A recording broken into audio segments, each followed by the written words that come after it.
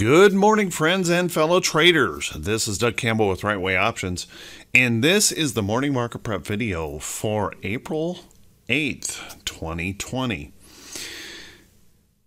Yesterday was a very interesting day. Gap up, and then the virus numbers really came in to impact the psyche of the market, pulling back and wiping out most of those gains in a really schizophrenic market as we're trying to price stocks ahead of the next round of earnings.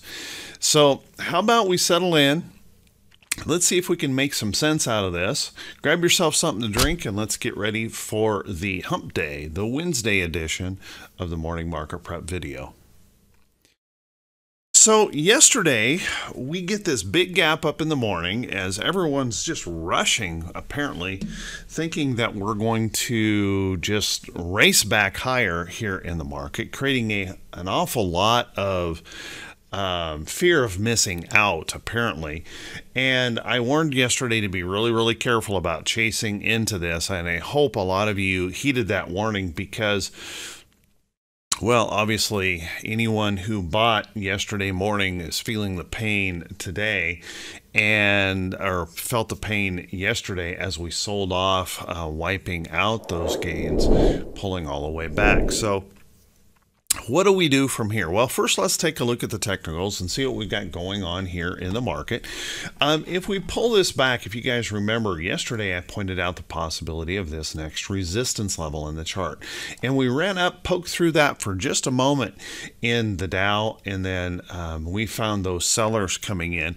And it really started to happen when those numbers of virus counts really started to rise dramatically. Yesterday, New York and New Jersey had their highest death count with another increase in infections, putting us at a number this morning over 400,000 infections overall, and we're approaching 13,000 deaths at the moment. So pretty dismal day on the virus front. Everyone continues to hope that this is going to be short-lived, that we're going to get out of this really quickly. But as we're trying to price these stocks ahead of second quarter earnings, there's just so much uncertainty. We just don't know what these impacts are going to be. If you take a look, the analysts, you've got Goldman Sachs out there suggesting that we could see earnings decline of 33% in 2020. And that's all of 2020, not just this quarter, 33% in 2020, with some of the better estimates somewhere around 20% declines in 2020. And so everyone's trying to come to grips with what this is going to mean, and I'm not sure we're going to know because we don't know how long this virus is going to last. We don't know how long these impacts will continue. We don't know when we'll be able to get back to work and things will start to normalize. So many uncertainties out there. What we do know for sure is that unemployment just continues to rise. We're hearing every day about more and more folks being laid off or furloughed. And those impacts to businesses we can expect to be pretty substantial. So dealing with price resistance in the chart, all of this ugliness going on out there, it's really understandable that the market is so all over the place as we're trying to come to grips with what this means and how do we price stocks in this environment that we've never really been in them before. Now, overnight futures traded off about 150 points, and so far this morning they're trying to lift up. Dow futures up at this moment about 118 points. They've been up about 140. Been rallying since about 4:30, 5 o'clock this morning, trying to come back into positive territory. So continue to expect very volatile price action in here.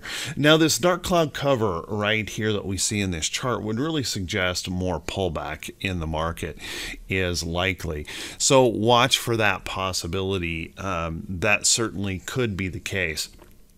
But we have some positiveness here in these charts, and that is that we have a little bit of an uptrend. So if we pull back and catch some price support in here, we really haven't hurt anything. If we start to lose these levels, however, that's where some real pain could come into the market. So just keep your eyes on that and watch that closely.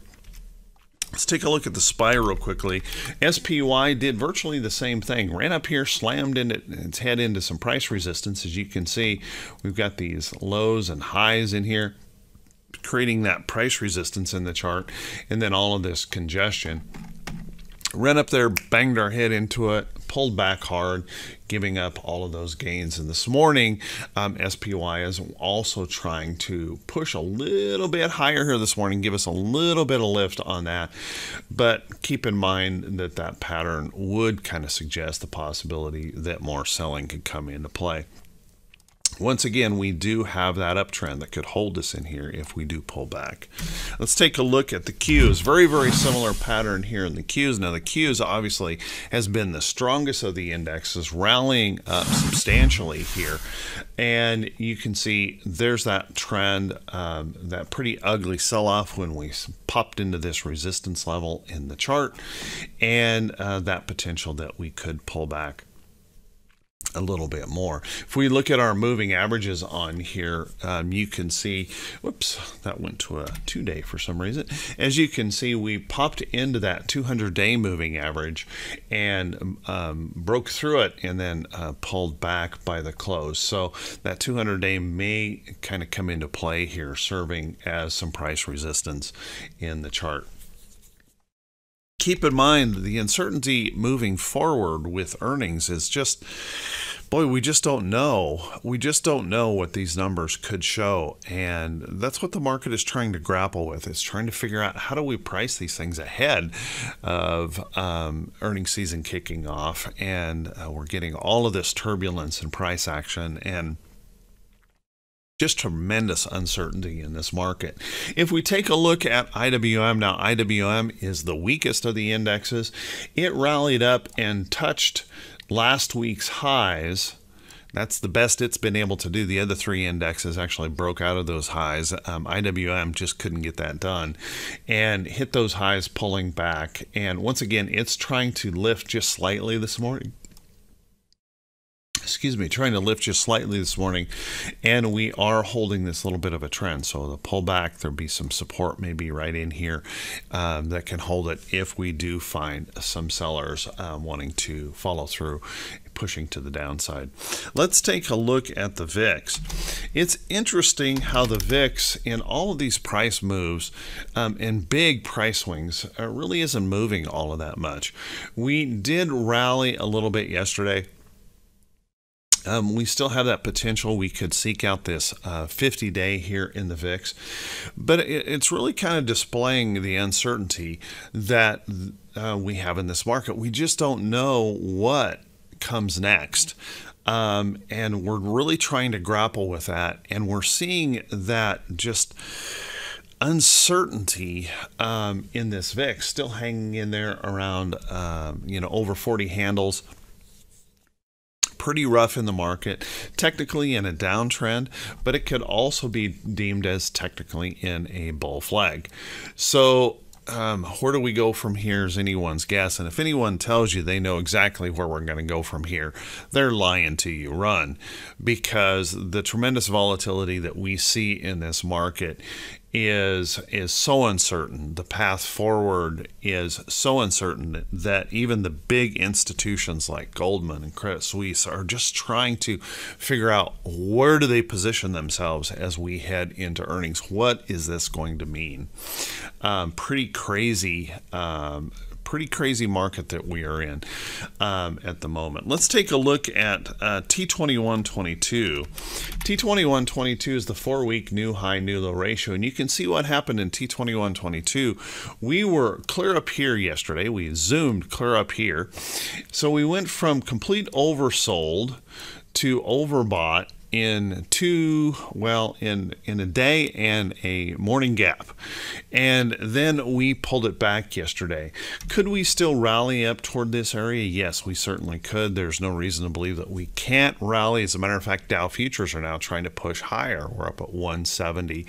As we head into some of the economic data here today, we'll see how that continues to react. But trying to push on higher here may look for a retest of those resistance levels up above. So watch that closely. Could push higher. Keep in mind that if we do get up in here, the chances of a substantial pullback still are in play. And because these market moves are not just 50, 60 point moves, we're moving hundreds of points at a time. It's a very, very dangerous market to be messing around and be really, really careful. Let's take a look at our economic calendar for today and see what we have going on. And as you can see, today we're going to get another reading on the petroleum status numbers. That obviously can, I don't think anyone's probably expecting the major supply glut to go away quickly. That could have some effect on oil sector stocks. We'll want to watch that today. It could be both positive or negative. And then we have the FOMC minutes. Now, one of the things that can typically happen in a normal market, which we are not, is that we just kind of go stagnant as we wait for those FOMC minutes. I'm not sure we're going to learn anything more from the FOMC out of these minutes right now, because they're also grappling with what to do, throwing out all kinds of money in different operations. So I'm not sure we're going to learn a whole lot there, but just note that that could occur. And then keep in mind, if you're thinking about holding any stocks overnight, keep in mind we're going to have a jobless claim number tomorrow morning and a PPI number. And then we've got Jerome Powell speaking. So anything is possible by the time the market opens tomorrow with these two numbers. Those jobless claims are likely to be brutally ugly tomorrow morning. So keep that in mind. Plan your risk very, very carefully. On the earnings front today, we have a bit over 20 companies reporting here this morning. But looking through here, I can't really find anything that would be particularly notable, except maybe just one. PetSmart is reporting this morning. Looks like, wow, bid-ask spread is extremely wide. TC2000, these little triangles here show me bid-ask spread. Bid-ask spread is extremely wide. The one side here, let me go to a longer term chart, see if I can even find the other side of this. I can't. It's so wide that they're not even registering it here very clearly. So looking we'll want to keep an eye on this, or excuse me, I said PetSmart, PriceSmart. This is one of the stocks that may be somewhat notable today, so watch it. But once again, I don't expect these earnings to really move the market around. Everybody's going to be focused on coronavirus impacts, pending earnings beginning next week. All of those kind of things are going to be circulating in the mind of the market today. So watch those things carefully. Let's take a look at some stocks that you may want to consider for potential trading. But before we do that, if you guys could do me a favor, if you find these videos to be helpful, if you get some information out of these videos that help you view those technicals and help you figure out how you want to approach the market for the day, if you could just do me a favor and click that subscribe button on YouTube, and also click that bell icon when it pops up so that you can be notified every time I post one of these videos. And if you feel the video is worthy, please do me a favor and click that thumbs up button and leave a brief comment. Helps us continue to grow. Thank you so much for that. I truly, truly appreciate it.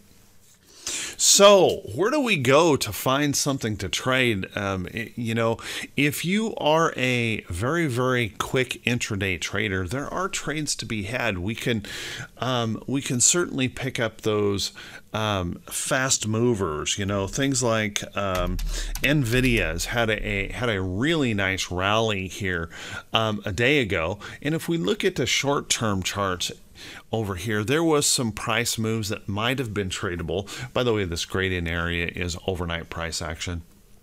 There may have been some price moves tradable, but it's so difficult to know what to do here in a market that whips so dramatically these big swings. And we're not talking about, a normal market. If you guys remember, it wasn't all that long ago a market moves 100 points in a day, and it was a pretty good day for the market. Now we're moving 500, 600, 700, 800, 1,000 points in these moves. Very, very volatile price action. So intraday trading, for those who are quick enough to do it, can probably make some nice money. For those of you who are not feeling so quick on your feet and liking that kind of trading, which I am not one of those people that enjoys day trading, I look more at the swing and the position type trades. And one of the things I'm starting to do is I'm starting to pick up some positions in what I consider to be relatively simple type trades, like XLE, where I don't have direct exposure to earnings events on individual stocks, but I'm starting to nibble in some of these particular areas like XLE energy. I expect 2 years from now, energy prices are going to be higher. Could there be more downside in this? Yes. So what I'm trying to do is I'm trying to pick up a bit of a portfolio in stocks that are moving around. Now, we picked up some here in right way options on XLE in here, had a really nice upside move in that. And if I get a pullback or rest in here that holds a trend, I will probably add to trades like that. And I'm going to be looking to diversify a few things in some longer term holds right now, just trying to pick up and take advantage of some of these low prices. Now, I do think there is a chance, guys, that we may not have reached the low here in the market, that we could see more downside in the days ahead. So be careful with over trading and be careful with overconfidence that the market is just going to zoom right back. Certainly the federal government is doing everything that they're going to throw everything at this that they possibly can, and they will eventually win in getting the market to rally up. But as we head into these earnings events and we see so many people unemployed and we see the damage that's being created, we had mortgage application numbers falling by 18% this morning. Even with these low rates, extremely low, historically low rates, folks aren't out buying houses. And why would they not be buying houses even with low rates? They're uncertain about their jobs. They don't know if they're going to have a job next week or next month. And so we're just seeing these impacts continuing to spin. And the uncertainty out there is so palpable. It's hard for everyone to come to grips with it. So just expect those impacts to continue to create shockwaves in the market. However, having said that, there are stocks that are definitely showing improvement, and we expect these stocks to stay around forever. Take a look at Coca-Cola, breaking that downtrend, rallying up, yesterday pulling back. If this can pull back and hold a price support area in here, maintain this trend, then these are the kind of stocks that we want to look for those potential swing type positions. Now, they may be really quick swing positions in the sense that you have to trade them intraday or unable to hold them even for one overnight session. But trades like that might be a place to look. You could also look in stocks like Pfizer and healthcare. Pfizer breaking this downtrend, as you can see, holding holding in above that downtrend in this bearish engulfing candle yesterday. If that pulls back and finds some price support here in the chart, there may be some opportunities to hang in here on these trends and pick up. So there is some silver lining out there in these charts. We're just going to have to be very, very careful.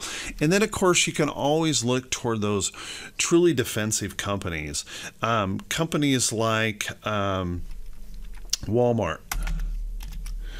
Walmart pushing up here actually for a little bit, trying to break out to new record highs. Walmart getting some of the benefit of